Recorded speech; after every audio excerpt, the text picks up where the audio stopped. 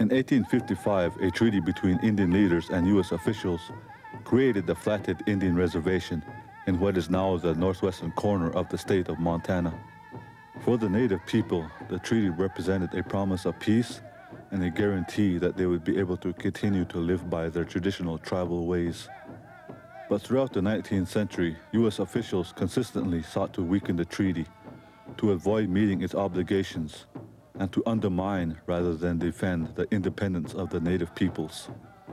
Nevertheless, the Kootenai, Pend Oreille, and Salish or Flathead tribes managed for 50 years to exert a measure of control over the changes that were imposed upon their people and their lands.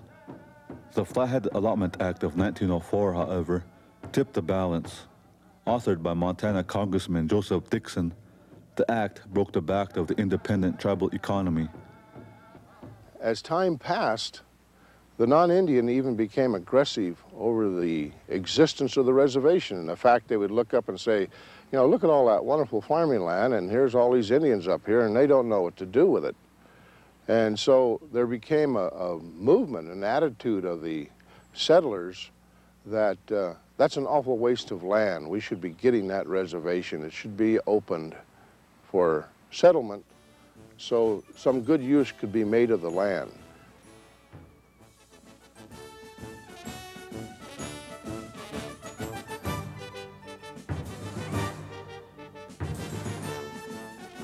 The Flathead Allotment Act was the local version of a national law, the General Allotment Act, which was passed in 1887.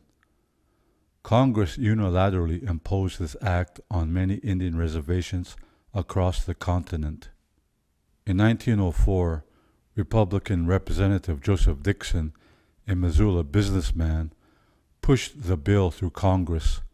The Hellgate Treaty of 1855 allowed individual tribal members to request allotments of land, but did not allow for allotment to be imposed upon them by the government. Despite the treaty's language, and despite overwhelming opposition among tribal members, Dixon found a legal loophole and got the bill passed. The result was that communal ownership of the land, the basis of the tribal economic system, would be brought to an end. The Indian agent on the reservation would allot individual tracts to individual people. The rest of the land on the reservation, much of the best land, was declared surplus by the U.S. government and actually thrown open to settlement by white homesteaders. Eight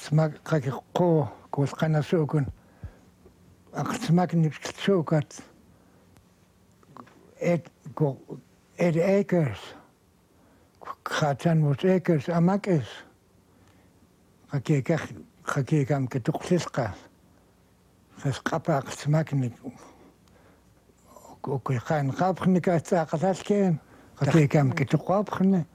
They call it making checkers, meaning that they start cutting the reservations.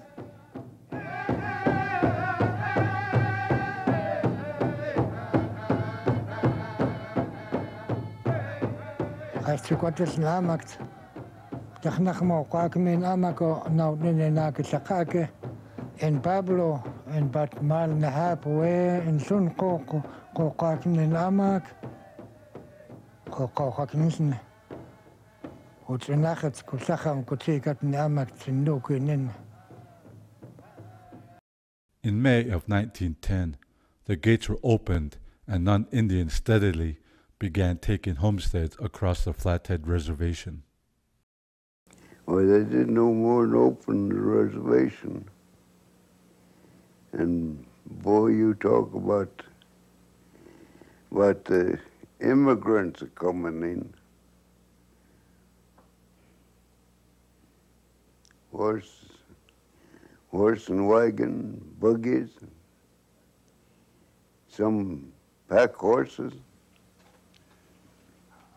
You'd go out to Charlotte, in that country, horseback, and when you'd be coming home late in the evening, hell, maybe the trail you took going out, when you come back, you couldn't go on it. There'd be a wire fence and a shack there, and be a homesteader pulled in there to set up his homestead outfit.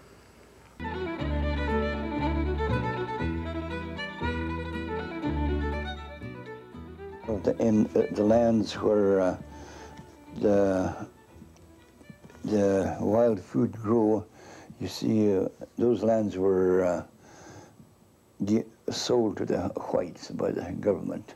That's what they homesteaded there.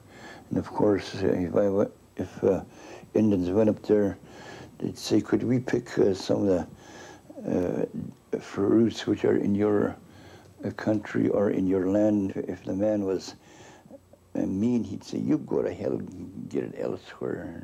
This is private property. But if the man was kind enough, then he'd say, yeah, go ahead. And then they'd dig.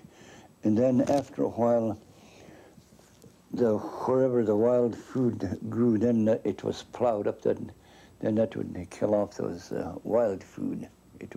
There'd be none left. No, I always said that was the worst thing they ever done was when they threw this reservation open. The Indian people of the Flathead Reservation were unaccustomed to both farming and private property, and they became easy targets for those whites who had long coveted their land. With the aid of U.S. Indian agents who were either negligent or corrupt, much of the good farm acreage was quickly taken over by the old licensed Indian traders and a new group of white land dealers. That's government. That is job. We got no more land. That time we got land, we can go any place, but put the camp in the place. Now government give us land, 8 acres. We grab it. We're crazy. Come to the concept of ownership of land, it was something new to the Indian. Whereas with the European, that ownership concept is well embedded in their society. So as they came in contact with the Indian, they were well practiced in the ways of getting land, claiming land, and holding it. And the Indian was not prepared for this. We got nothing, we got no plow, anything. You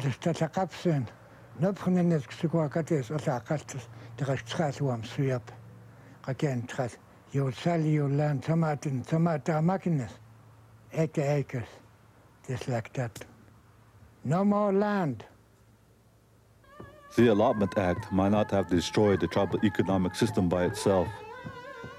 But in 1908, soon after the passage of the allotment bills, Congressman Dixon pushed through another measure to construct a massive irrigation system on the reservation. The Flathead Irrigation Project would bring water to 150,000 acres of dry lands. The official rationale was that the project would help Indians become farmers. The irrigation project was originally designed to benefit Indians and to serve Indian allotments.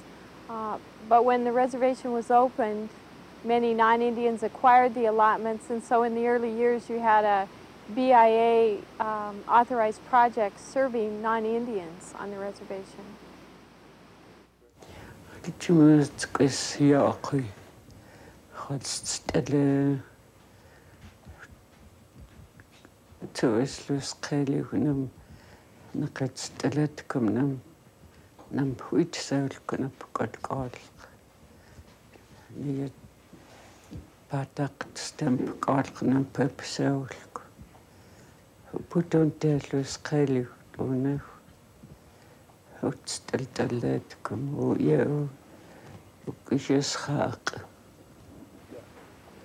During the initial construction of the irrigation project, the materials used to build the ditches were purchased at Missoula Mercantile and Beckwith Mercantile in St. Ignatius. Joe Dixon, who produced the legislation to open the reservation, had an interest in the Missoula Mercantile. He also owned property on the Flathead Reservation. It was like a comedy of errors because Beckwith ended up acquiring many of the Indian allotments for an $80 debt at the store. In addition, they acquired allotments through foreclosure where tribal members owed the irrigation project for water delivered. With control of the reservation quickly slipping away, at least some tribal people took up active resistance to the construction of the Flathead irrigation project. Je zou het als gemeentjes. Je krijgt niet naar loe. Is je zo met hem tjaks je stellen. Het alule om je nou op je komen je nou loost zo met is. Want dan upstairs. Hoe dat zo met zo te laten komen.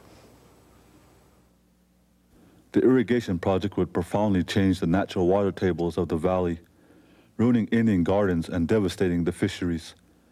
In effect, if not in intention, the project was part of the destruction of the economic and cultural independence of the people. Well, Mission Creek right here is a good example. You go down there now, and when I was a young fella here, they were all long up and down here. There was swimming holes for any kid that wanted. Now you'd have a hell of a time finding a swimming hole. And I used to catch a lot of nice big fish out of here. I know before the canals were put in, God, you could put a garden out here and you didn't need the water, but when they put the canals in, it kind of shut off. The traditional Indian economy of gift-giving, of communal hunting and gathering, of yearly cycles of life centered around a rich spiritual calendar. These ways continued to be practiced. But they were being displaced as a dominant way of life by a very different order. Indian people were increasingly made to feel like second-class citizens within their own sovereign homeland. My grandparents, my parents always felt that they didn't belong in certain parts of town, when in reality this was their land. This was their home first before anybody's. They are not the visitors. They are the residents of this area. But they were made to feel like visitors. In 1934, President Franklin Delano Roosevelt signed into law the Indian Reorganization Act, the IRA, which finally put an end to the General Allotment Act. But the allotment had already done its damage. Between 1887 and 1934, Native-controlled lands within the United States were reduced by 65%. On the Flathead Reservation, the vast majority of the best agricultural and commercial lands were taken over by non-Indians. By the early 1930s, the economic, political, and social power of the tribes here had reached a low ebb. In 1935, however, we became the first tribe in the nation to reconstitute ourselves under the terms of the IRA. It was not a wholly positive change. The new tribal constitution phased out traditional chiefs and in some ways marginalized the more culturally traditional parts of the community.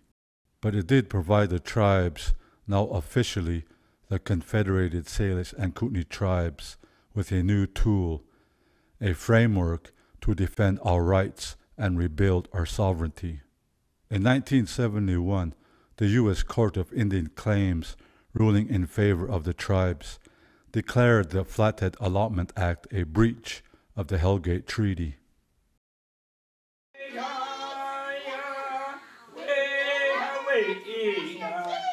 Today, the Confederated Salish and Kootenai tribes are working hard to regain our land base and also to revitalize the Salish, Pend d'Oreille, and Kootenai languages and ways of life. The centennial of 1910 on the Flathead Reservation offers an opportunity to reflect on the meaning of our shared history and to chart a more just and mutually respectful future. Through all of this, all the loss of land, all the loss of language and our culture, we have managed to survive.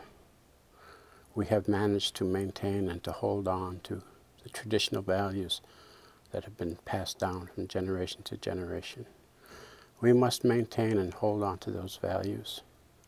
We must pass on what we know, what we have to future generations. We must protect our environment. We must protect the animals, the water, the pristine environment that we live in. Things that were passed on to us from our ancestors that guaranteed our lives today. We must in turn do the same thing, protect and pass on to future generations, so we can guarantee that the future generations have the same opportunity as we had in protecting what we have, the traditional values.